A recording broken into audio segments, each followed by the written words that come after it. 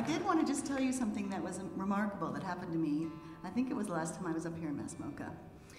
I got a chance to really see how some people work behind the scenes, and I was so impressed. And I had one of the fabulous interns here drove me back down to Albany, to the train station there.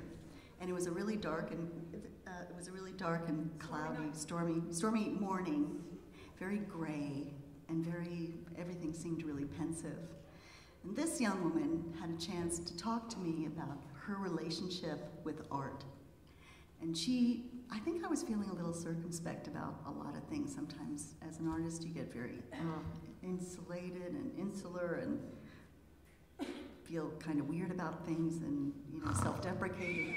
Wait. We're in a museum. We're in an art museum. She's talking about art. Whatever. It's okay, seriously.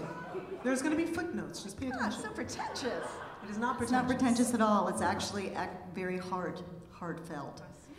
Anyway, as she was driving me down the mountain, she told me that her relationship to art was that as she is able to work with a lot of different people and actually make art happen, it's one of the most gratifying things in the world. She doesn't consider herself as an artist specifically, but she said when she's working and she's able to produce something and just in the little tiniest bit help, then it's so cathartic for her, because when she had a really bad experience in her life, she saw a piece of art and she was able to really break down and feel for a long time some things that were locked in and locked up.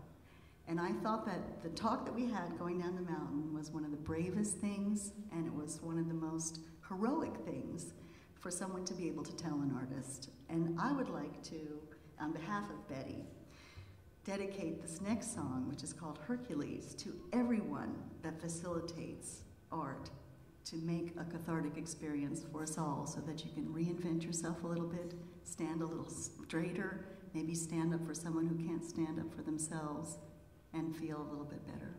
I will too. Hear, hear. Thank you.